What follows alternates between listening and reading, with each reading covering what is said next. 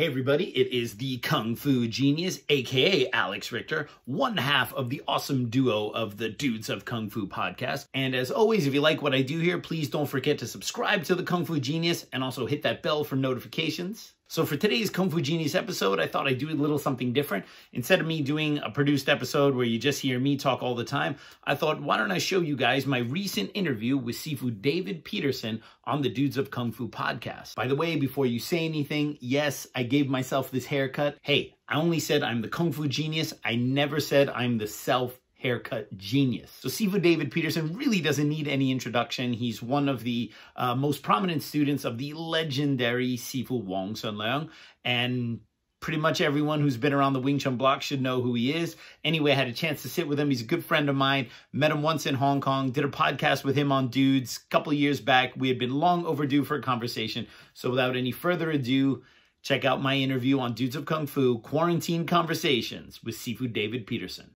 And every day, I practice martial arts. Watch out!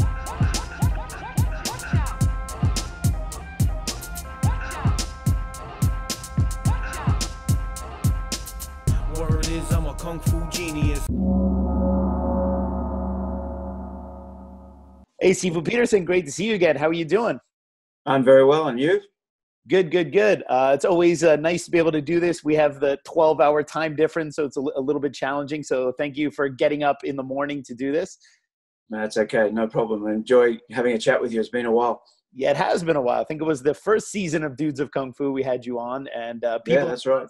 constantly asked to have you back. And we just have a hard time getting guests on because of the time. We always have to do it kind of, these odd times. So I'm really happy to be able to do this. So thanks for coming on.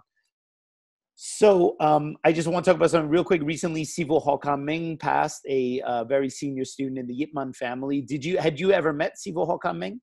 As far as I recall, I haven't met him personally, as in go up and say hi and shake his hand. I think he might have been in attendance at one or two of the functions that I attended years ago, but I never had the real pleasure of meeting him face to face. So sad news to hear that he was gone, because there's not many of the first generation left now. Absolutely. Yeah. It's unfortunately, yes, kind of a thing every year, every few months we hear of another one passing, and it's just unfortunately a matter of time until that piece of history is gone forever.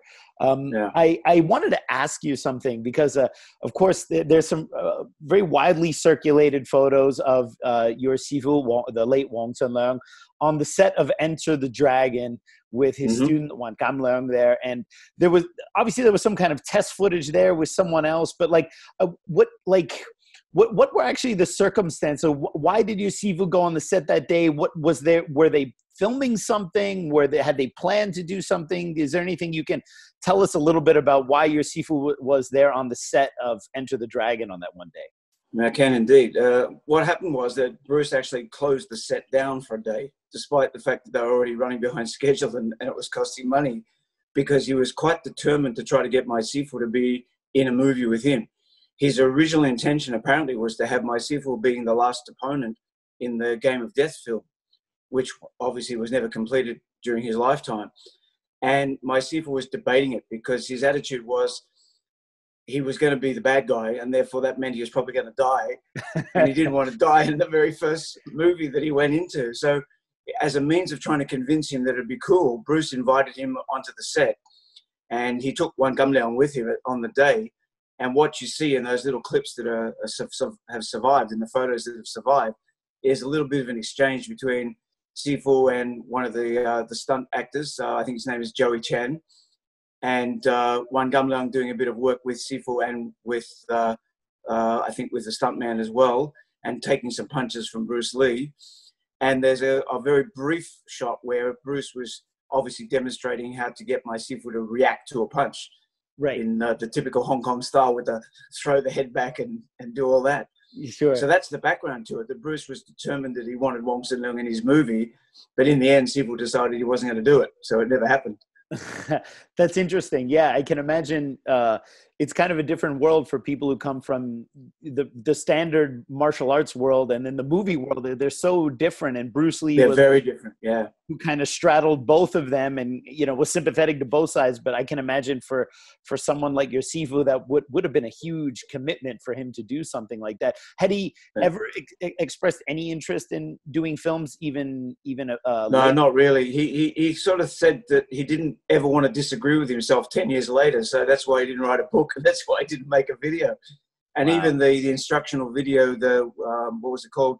The Science of Infighting. Yes. That was almost put together without his knowledge, because they invited him in to do test footage, which he was fairly wary of.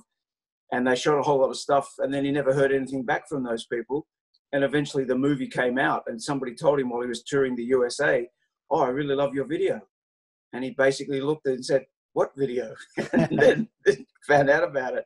Wow. So the sad thing was that he never even got paid for that. So that was quite a disappointment. Yeah, I heard about that. Weren't those produced by Seasonal Films? Those. Yep, that's right. Yeah. And they also did the Taekwondo one with Wang Changlei, and there was. That's right. There was one or two. There's a other women's ones. self-defense one, and there was a right. Hong Kong one with Zhou Qiling. And oh yes, yeah, that's right. It seemed like they were trying to cash in on people wanting to learn martial arts by having these very highly produced films. I did hear that your Sifu got a little stiffed on that deal there, which is interesting. I'd never heard the story there. So what I wanted to talk about with you as well is because you're also a huge fan of Kung Fu films, as I am, and you probably have a lot more firsthand experience meeting some of these people, as you've been to Asia a lot longer than I ever have. So I wanted to, while people are kind of stuck at home these days here, maybe give some recommendations for people to watch, especially, you know, the people who are kind of new to Kung Fu.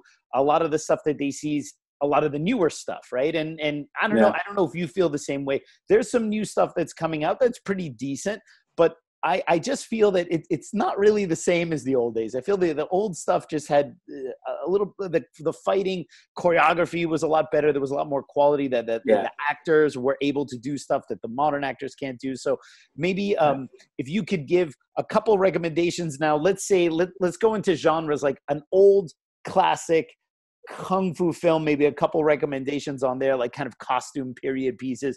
What are, like, let's say your top 3 that you would usually recommend? Well, off the top of my head straight away, the one that I always tell people who know nothing about Hong Kong cinema and Asian action cinema is start with Eastern Condors, the Sammo Hung film. Yes. That has got a little bit of everything, and it's brilliantly put together. It's one of the greatest action films ever made, as far as I'm concerned. And certainly some of Sammo's best work ever, with Yuen Wah playing a crazy bad guy like he's never done before or after. Right. Yeah, So that one's incredible too. It's also the only time you get to see skinny Sammo. I think it's like the only film where he dropped a bunch of weight for that movie, and he looked fantastic. Yeah, he did too. Yeah. And sadly, it also features the doctor from the killing fields in Cambodia, Hang S. Mo, who was sadly, I think he was murdered. I don't remember which part of the States. Don't know whether it was Los Angeles, I think. Yeah. Los Angeles. Yeah. He had such a tragic life, but he really shone in that film. He played a great part. Yeah, it was incredible. And I always, that was actually the first movie where I had seen Yuen Wah in so many films. And for those of our listeners who don't know who Yuen Wah is, so Yuen Wah is one of the Tat Siu Fuk, one of the 7 fortunes, along with Jackie Chan and Sammo Hung and Yuen Biu. But he's maybe not as quite high profile because he usually played the villains, or he was just kind of a stunt guy. He had done the stunts for Bruce Lee in Enter the Dragon, the backflip with Bob Wall, and the front handsprings over the monks. But I think Eastern Condors was the first time I had seen Yuen Wah. Like, I always recognize him, and then you realize how good Yuen Wah is. Yeah, incredible. He's awesome. Yeah, really. And recently, people would know him from Kung Fu Hustle, where he played the crazy manager of the apartment building. Yeah, the husband of the landlady there. It was such a great role. He was, which leads me to a second recommendation, which would be Dragons Forever, which he also stars in, along with Jackie, Yuen Biu, Sammo, and Benny Akitis in a great return fight with Jackie. Probably the best fight they did. Absolutely. I would absolutely. So far, I'm 100% with all your recommendations. Dragons Forever, I think, because Jackie, Sammo, and Yoon Bu made a few movies where it was the three of them. But I always feel that, like Wheels on Meals is great, but I always feel like they were kind of figuring out the formula and they got it perfect in Dragons Forever. Like, yeah. And it's just been recently re-released on a beautiful Blu-ray presentation that's got the Japanese version, the international version, and the original Hong Kong version, so it's worth grabbing a copy. Wow. Yeah, I'll definitely check that out. I have I think I have some old DVD version I had gotten in Hong Kong a number of years back, but yeah, I definitely want to get a good one. And also my wife is not a really big Jackie Chan fan. My wife's from Hong Kong.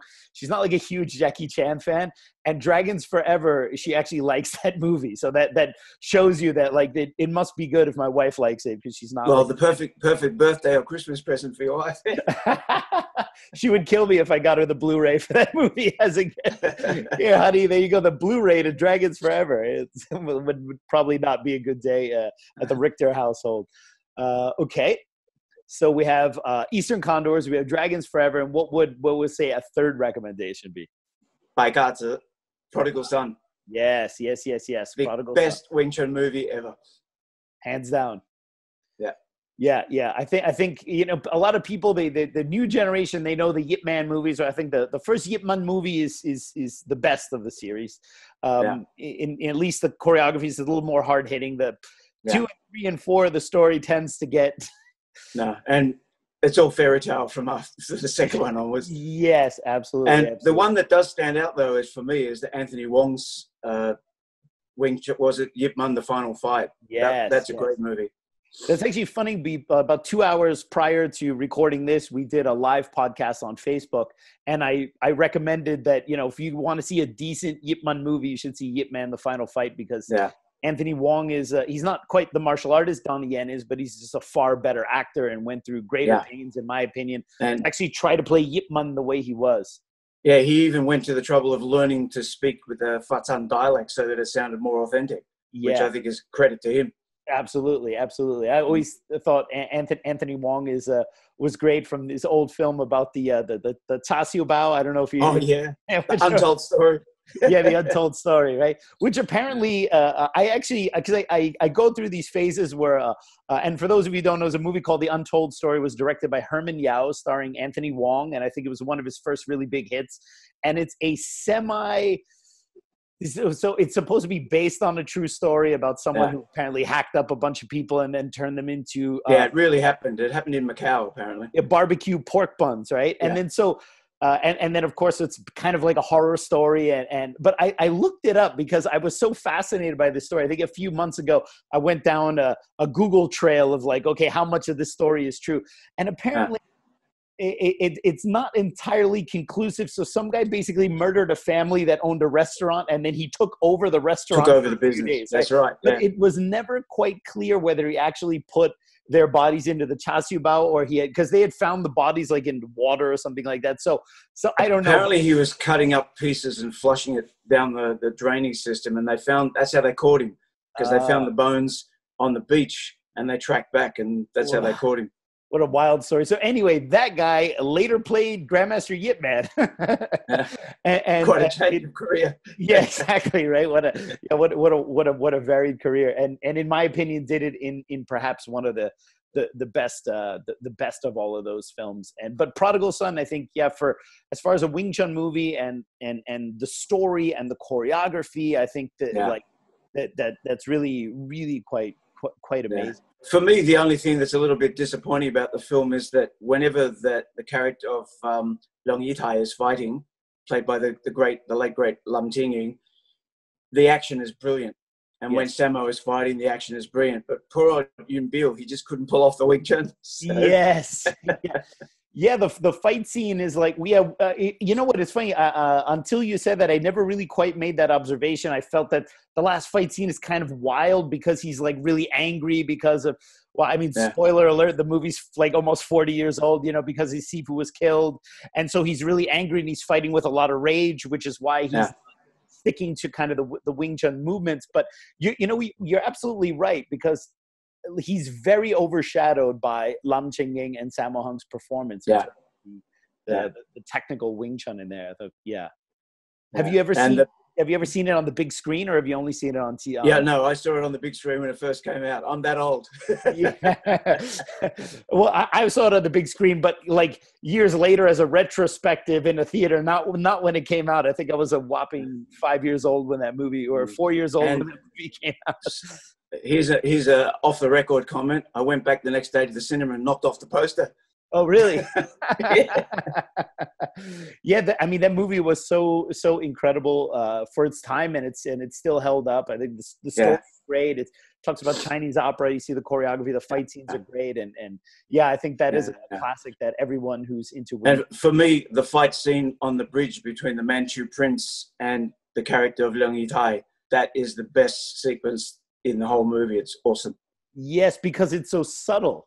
It's like they're kind of well, you have the fight between his two kind of guards who kind of test him out at the beginning, and that's done almost as if it's not a fight, which I love when they haven't done that in a long time. Hong Kong cinema used to do that, like the calligraphy fight scene between Kwan Tak Heng and Lei Hoi Sung in Magnificent Butcher, where it's like we're fighting. I think like only Hong Kong cinema came up with those kind of brilliant moments, right? Yeah. And yeah, you're right. And then when they come out to have that formal fight where he's fighting Frankie Chan, that is an incredible fight. Yeah, Frankie Chan also kind of outshines Yuen Biao a bit in that film. I think so, yeah. Which is incredible, like when you look at all of the actors, the handful of actors that made it in Hong Kong cinema, and then all these guys who were also great, but like Frankie Chan was amazing in Prodigal Son, he was amazing in Outlaw Brothers. And then besides that, he composes music and never really did anything else. And you know, and that guy is probably better than the best American martial arts action star. And he could never quite get a foothold in Hong Kong. He just never got a position on the top rung. Yeah, absolutely. So those are great cross section of Hong Kong films. We have Eastern Condors, and then your second one, Dragons Forever. Dragons Forever. Yeah, Dragons Forever, and then Prodigal Son, of course. So, Shaw Brothers films. Are you a fan of Shaw Brothers films, or? I just rewatched the 8 diagram pole fighter to review for Wing Chun Illustrated. Oh, no kidding! We just watched that last week in our Kung Fu movie night. The last film of Fu Seng. Yeah, that's that is a crazy story. I also go down these rabbit holes about Alexander Fu Sheng, or Fu Seng as he's known. He was such an incredible star, and he was living in. So I mean, I heard he was living in Bruce Lee's home at the time of his death, which and he died almost 10 years. The same month that Bruce Lee died. That's why they thought the house was cursed or something. Everybody said the house was cursed. That's right. He'd had a very bad accident on set in the early stages of the film, and from different stories you hear, he either broke legs or broke arms or broke both. So the production paused for a while for him to recover from that. And then he came back, and they were halfway through finishing the film, and he got killed in a car crash going home with his brother from a nighttime gathering of some kind. Right. And so they took the pieces that they had, and they basically weaved together the story. And that's how Leung Gaowei ended up with Gordon Liu ended up with the role of the monk, because that was going to be Fu Seng's role. Right. He was going to be the monk in the Shaolin Temple, but they had to change the whole story. Yeah, and it was also very tough for the cast too, because Alexander Fu Seng was just one of like the most beloved actors, and like everyone. Yeah. I've since met a few people who worked with him, Lo Mong from Venom's fame, and also Siu Hao from Mad Monkey Kung Fu. And every time you ask, like, you know, what was Alexander Fu Seng like, you always see that they have this like kind of gleam in there. Like, no, I've never heard anything. Like, no one has a bad thing to say about Alexander Fu Seng, which definitely says something for someone, you know, from the I think he was a very much loved star. And he probably would have been quite a superstar had he not passed away when he did. Yeah, his career was really on the up. Now, it's been theorized by some, Hong Kong film experts and Hong Kong book authors, like one of my friends, Rick Myers. He believes that if you look at the end fight scene of 8 Diagram Pole Fighter, it's pretty brutal. I mean, with the holes in the mouth, and somewhat uncharacteristic of Lau Ka Leung's films. Like, I mean, Lau Ka Leung has some violent films, but he also has a number of films where no one dies, like Heroes of the East. Yeah.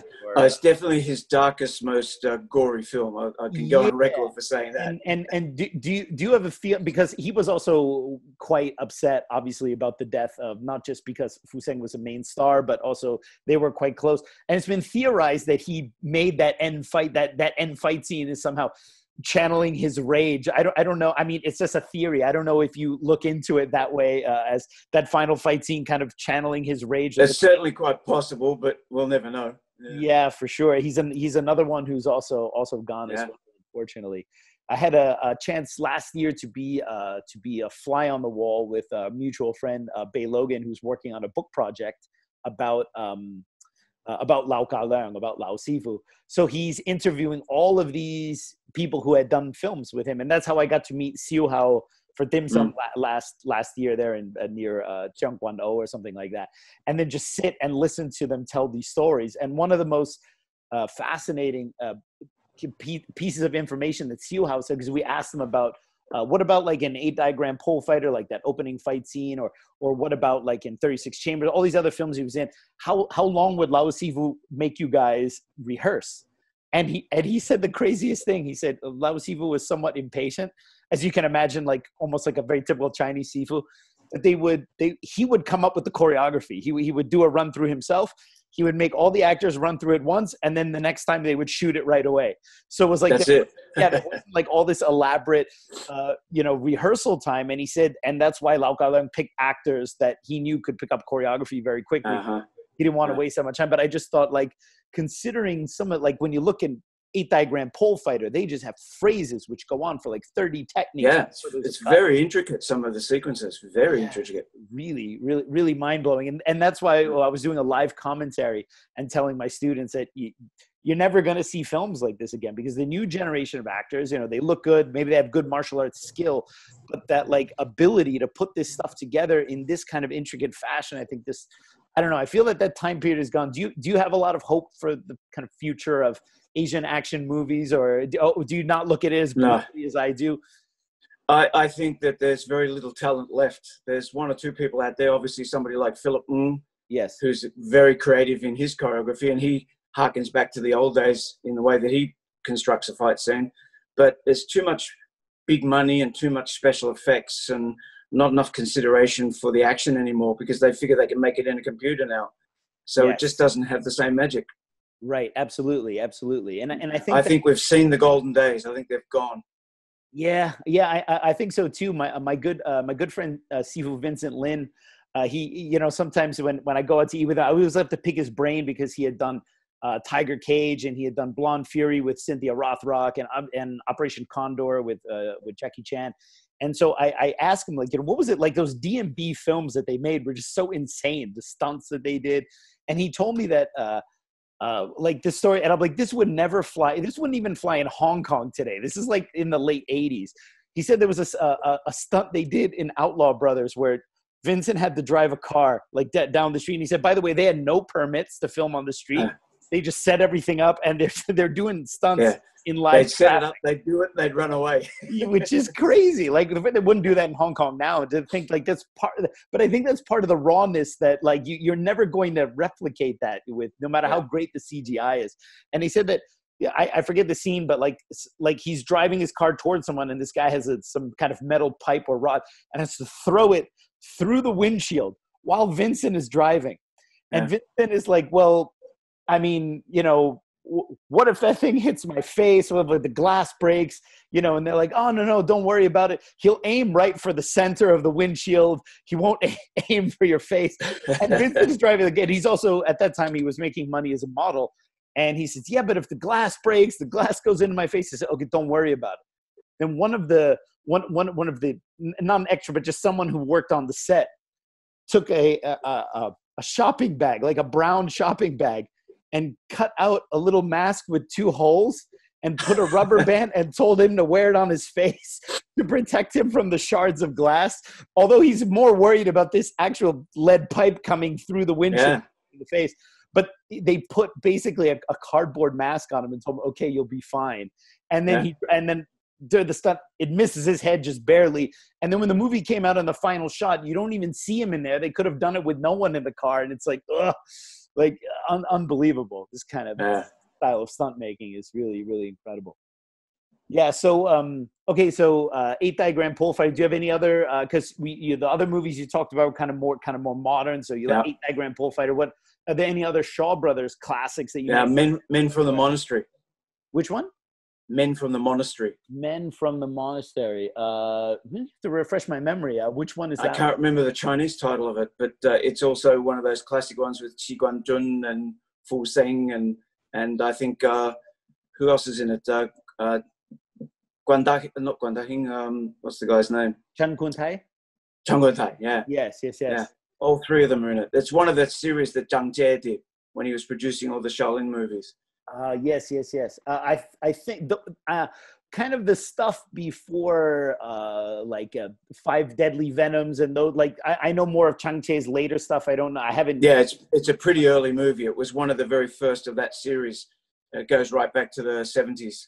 Wow. Yeah, I'm gonna have to go back and check those out. Yeah, I think the Chinese title might have been, but don't quote me on this. It might have been Hong Xi Guan Yu, or was it Hong Kun and Wing Chun or something like that? I can't remember now. Yeah, I think because I was going through the Shaw catalog the other day and reading the English titles, and then of course because I can read a little Chinese, not as much as you, but a fair amount. And then I saw the title and go, wait, Hong Kun Yu Wing Chun, right? And then it's like, oh, so I'll have to put that on the list because the Chinese titles are often so different. Fu Seng trains his 1-inch punch so that he can defeat his opponents. That's about the extent of the Wing Chun. I love that stuff. That stuff is so great. On the time we had you on the podcast very early on, I remember that episode was crazy because it was our first season. We were kind of new to doing the podcast. I was in Florida, Sean was in New York, and you were in Malaysia. Right. And I'm in Malaysia. Recording it at the same time. And you told a joke, apparently that Bruce Lee had told your Sifu, it was like his favorite joke. And I was just wondering, because obviously we have had a lot of new listeners and they're not going to go all the way back to season 1 to listen to it. Can you tell this joke that Bruce Lee told your Sifu Wong Shun Leung, because it's such a great joke?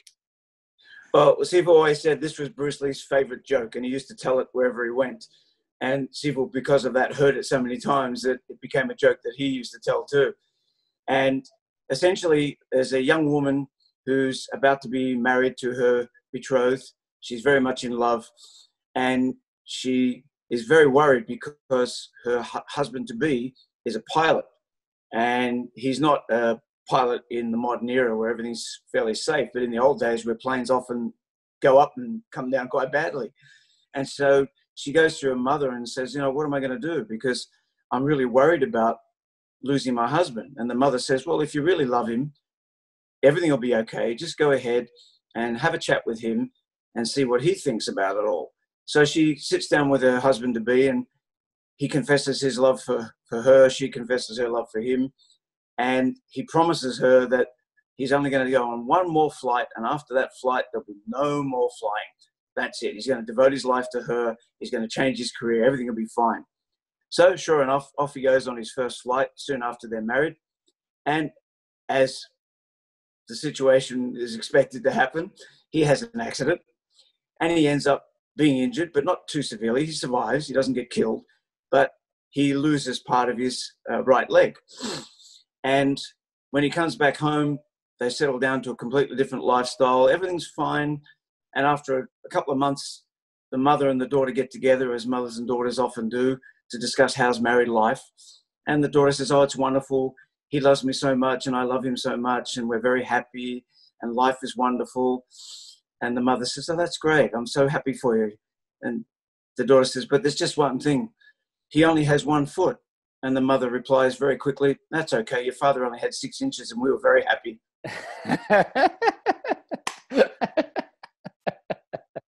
That's such a great joke. That apparently was Bruce's favorite joke, which he told everywhere he went.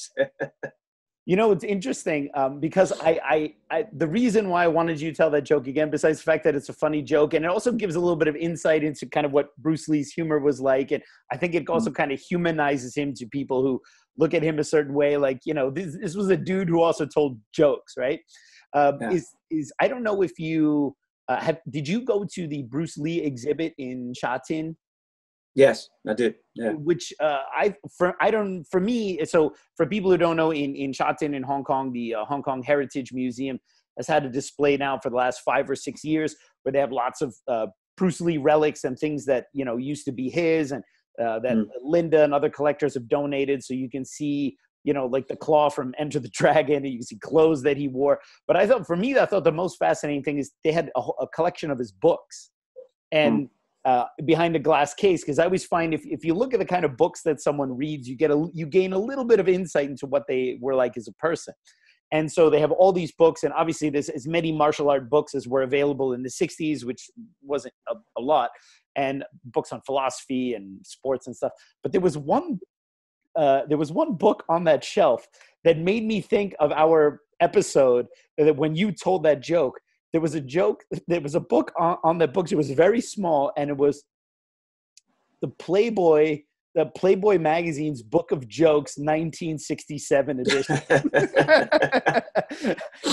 and it was just like, you know, like apparently Playboy magazine used to have lots of jokes written in there, and most people bought the magazine just for the jokes, obviously. Yeah.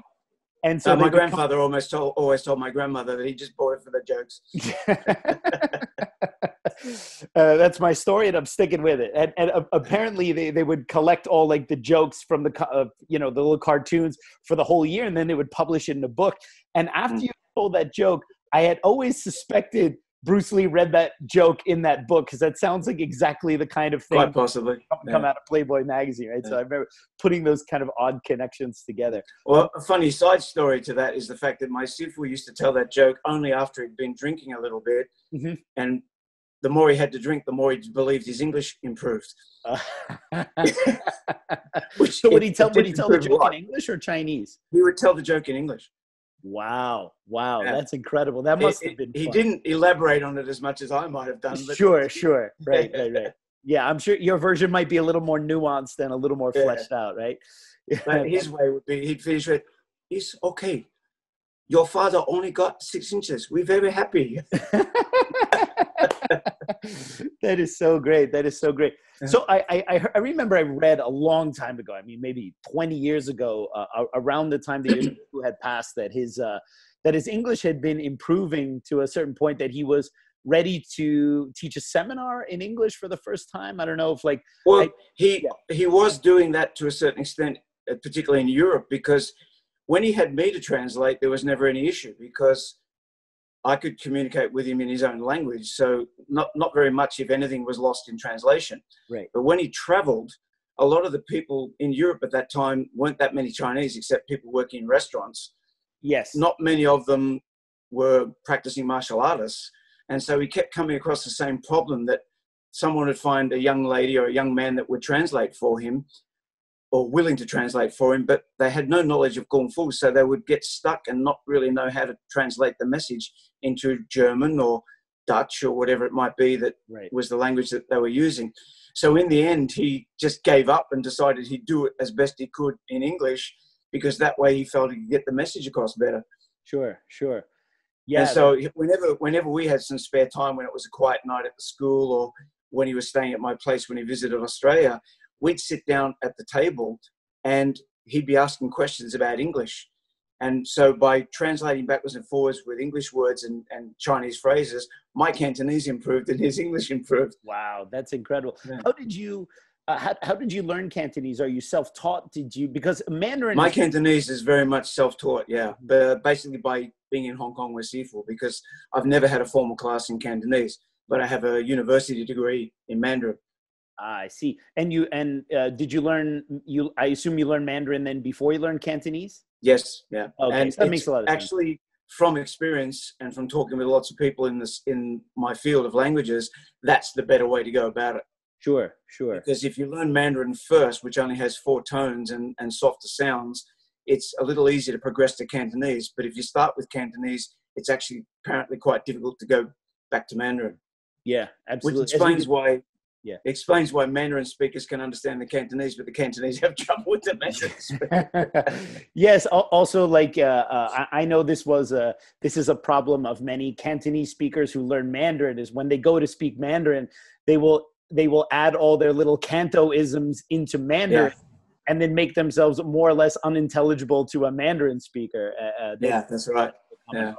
Yeah, with the Mandarin as a foundation, you have the basic word structure and because it's very, very similar. There's some differences in Cantonese, but it's close enough that it's close enough. Yeah, I can see that's the reason why. Yeah, and that's the big advantage I had over a lot of the other foreign students was that if Sifu wanted to tell me something and we didn't understand it orally, he could write it down in Chinese characters, and then you now know what you're talking about. So it made sense.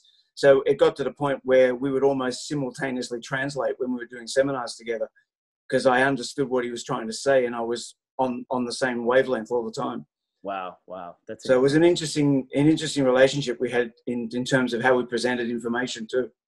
Yeah, that's incredible. And of course, you're probably used to, if you're in Hong Kong and you speak Cantonese, the kind of looks that you get as a foreigner speaking Cantonese, because most foreigners, if they speak Chinese, it's usually Mandarin, but Cantonese is, it's almost like it's a big deal. They get super excited when you speak it. Yeah. Back in the 80s, when I was in Hong Kong, it was almost unheard of. Sure. And I remember one time I was in Mongkok and I'd run out of film for my camera. So I went into a store that obviously was selling camera equipment, and I started speaking in English first because I was more confident, obviously, in English. Sure. And they were all sitting around. It was obviously their lunch break, and they were all sitting around having their rice and noodles. And somebody said, "Well, 仲有個死鬼佬嘅幣啊." That's another. And I just said, another damn. And I just looked at him and I said, 先生，我唔係鬼佬嚟㗎，我係西人。And the whole I am not a foreign devil. I'm a Westerner, right? Yeah. And the whole shop just froze, and I got the best service I've ever had. And I went back to the school that afternoon because it was in the morning that I was wandering around, and I told Sifu what had happened. And he said, it's no wonder. They probably thought you were Taylor, a cop. He said, look at you. Got it. Yeah, of course. You're a white guy, you got a beard, and you speak Cantonese. The only people in Hong Kong that look like you and do that are policemen. That's right. That is so funny. Yep, I've had a couple funny instances with that. Actually, do you know Bobby Samuels, Robert Samuels? I know of him. Yeah, so he was a protege of Sammo Hung. He's an African American, and he could speak a fair amount of Cantonese. And it's always really funny because, like, it's one thing if Chinese get shocked when when a white guy speaks Chinese, but it's quite something else when a black guy speaks Cantonese. And I remember we went to Angela Mao's restaurant because Angela Mao, the former film star, she literally has a Chinese restaurant 10 minutes away from my house here. And we didn't know about this until like about 4 years ago when the New York Times did an article on her. And it was like, we had heard this rumor that Angela Mao had a Chinese restaurant in New York City, but it's like trying to find a Chinese restaurant in New York City is like trying to find a needle in a haystack. It's like, which one, right? So we found out which one it was. And Bobby wanted to meet her really badly. He's a huge Angela Mao fan. And so we went to the restaurant. I was there with Bobby. And I had already met Angela once at this point. And she's been in the States since 93. She actually hardly speaks any English at all. She's from Taiwan. She speaks Mandarin, but she also speaks Cantonese from doing films in Hong Kong for so long. And so, when I said hi to her, and then I know that she had worked with Sammo Hung and was very close to Sammo Hung. So I told her in Chinese that I have one of Sammo Hung's Todai, one of his students here, and he wants to meet you. And she was like, oh, okay. And then in walks Bobby, who is an African American, and she's waiting to see for, she assumed the guy was Chinese, right? And so Bobby walks, kind of like waiting to like look beyond him. And then Bobby walks up to her and introduces himself in Cantonese. And there was just this moment like on it when she like looked at him and then she looked at me and she realized like, you guys are all nuts. You guys are all completely crazy. Really, really incredible. And but I think the best moment. This is why if you had ever have a chance to come to New York, the first thing I'm going to do is I'm going to take you to Angela Mao's restaurant because she's absolutely amazing. I would love that. That would be great. And if we go there on a Sunday, it's only very quiet. And this has happened a couple of times. I go there with my family. She sees that I'm there, and she'll actually go back and cook the food herself and then bring it out. So it's like, it's not just her cooks making it, like she'll actually make it for us, which is like, it's so weird. Like, you know, Su Lin, Bruce Lee's sister from Enter the Dragon, is making noodles, right? It's totally bizarre. And one time we went there with Jihan Jae from Game of Death. He had made the movie Hapkido with. He formally taught her Hapkido for that film. So she considers Jihan Jae her Sifu, because she learned picking opera in Taiwan, but she never learned a formal martial art except for Hapkido from Jian Jie. So she actually calls him Sifu, and she so respects him and so loves him, and had not seen him since 1974 because he had moved to New Jersey and she was in New York. They were literally about an hour, let's say 30 minutes to an hour apart from each other for like 30 years. And didn't know it. And we brought the two of them together for the first time, and she was almost in tears. It was amazing. And then sitting there with Angela Mao and Jian Jae, that was like really, really incredible. So if you ever come to New York, that's definitely the first place we're going to go. It's on the bucket list. Absolutely. We just have to wait for all of this to pass over, right? I have a question for you. I don't remember if I asked you this during the first podcast, but this is something that I've been researching for a while, and maybe you know something about it. So Bruce Lee, in the very last, let's say, year and a half of his life there, so we're like talking 1972 to 1973, supposedly had a very brief fight with an actor named Lau Tai-chun, who was another Hong Kong actor at that time. Now, I don't know if you've heard about it. And of course, if you haven't heard about it, that's also totally fine. But given that your Sifu also had quite, had a lot of contact with Bruce Lee also in that end time period. And did you ever hear of this fight between Bruce Lee and Lau Tai-chun, or no, it's ever come up on news your radar? to me. Yeah. Okay. I had not thought anything of it because, as you know, you've been around a little bit longer than me, if I dare say so. Just a little bit. You always hear stories like, oh, yeah, Bruce Lee fought this guy, or this guy beat up Bruce Lee, and you hear this stuff and you kind of like filter it out, because it's like, if you haven't heard it from a legit source, it's just, there's a guy in Brooklyn who will tell you that the Triads killed Bruce Lee. They stabbed him with a knife and they changed his, there's always someone who's got a story, right? Yeah. But apparently there was an actor, Lau Tai-chun, who had made a number of action movies in Hong Kong, but he wasn't quite obviously at the level of Bruce Lee, but he was a former boxing champion. And he was challenging Bruce Lee openly in the newspaper and saying that his boxing would crush Bruce Lee's Jeet Kune Do. And I had heard some stories about this, also a couple of YouTube videos where some people talk about it. I didn't think much of it until I heard, I believe it was the Alex Ben Block telephone interview with Bruce Lee, where they did an interview over the phone. Yeah, I remember the interview. Yeah, and if you listen to it, there's a moment where Bruce Lee says, he actually called Wong Jack Man a bullshit artist, which I thought was great. And then he said, there's all these guys, they talk like Lau Tai-chun. And when I heard Bruce Lee mention Lau Tai-chun by name, then I was like, oh, well, he mentioned him by name, so it must have been something. So I went back to the Hong Kong, the Hong Kong library. You can go on there, and they have an archive of all the Hong Kong newspapers from 1912 to today.